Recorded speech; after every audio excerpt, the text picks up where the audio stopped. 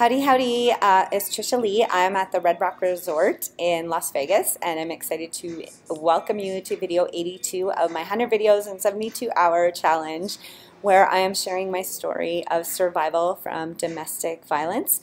In the last video, I was telling you about how my partner had gone away to work, which was a real relief because me and my baby were safe Monday through Friday.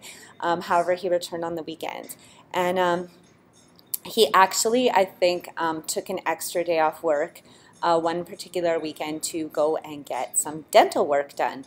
And when he had the dental work done, they had him on some heavy painkillers. And he was taking those painkillers and at the same time drinking alcohol, which if you know anything about mixing alcohol and prescription medication is very dangerous.